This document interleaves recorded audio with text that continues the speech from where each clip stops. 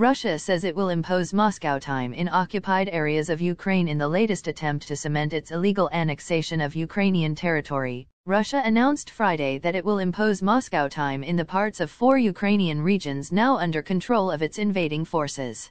Russia has already been issuing its passports and forcing the use of its currency, the ruble, in occupied areas of Luhansk, Donetsk, Kherson, and Zaporizhzhia, the 4 Ukrainian regions that President Vladimir Putin declared to be annexed and absorbed into Russia in violation of international law.